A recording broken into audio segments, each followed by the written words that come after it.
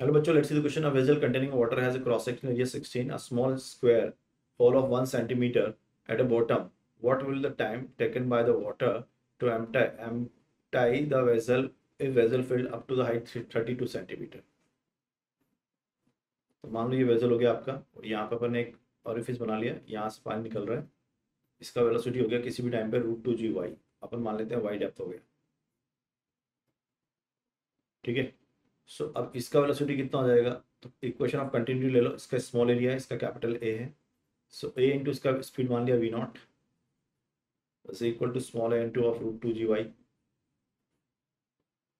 तो ये हो गया कैपिटल ए इंटू v0, कितना हो गया आपका dy/dt। So dy upon √2g y is equal to small ए कितना है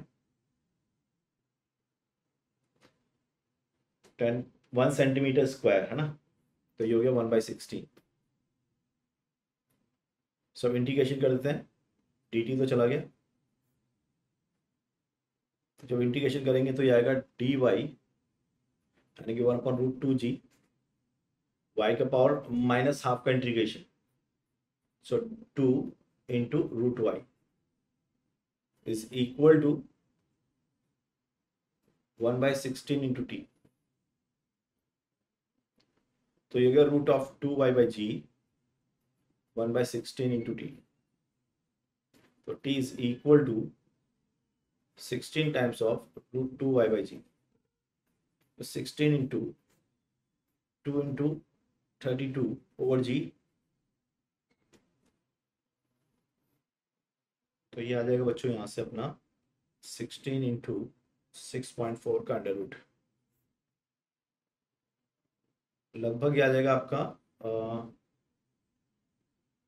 6 लाना 2.2 2.5 6.25 2.5, तो क्या 16 इंटू 2.5, तो आंसर जो आ गया अपना वो आ गया 40 सेकेंड।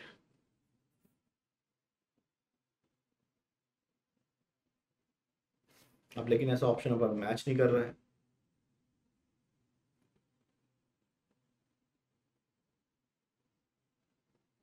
अच्छा ये सेंटीमीटर था ना बच्चों, इसको अपन सेंटीमीटर में लिखेंगे ना, तो ये 10⁻⁻² भी आएगा यहाँ पे,